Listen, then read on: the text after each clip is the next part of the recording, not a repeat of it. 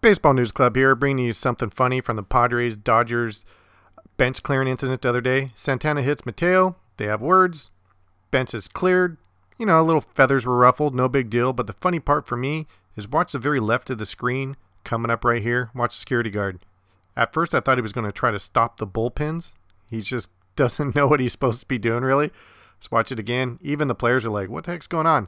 It's probably a fan getting onto the field, but really, at first, I thought he was trying to stop the bullpen. Here he is again. There's his boss just chugging along. Here he is one more time. Running in between the bullpens, almost falling.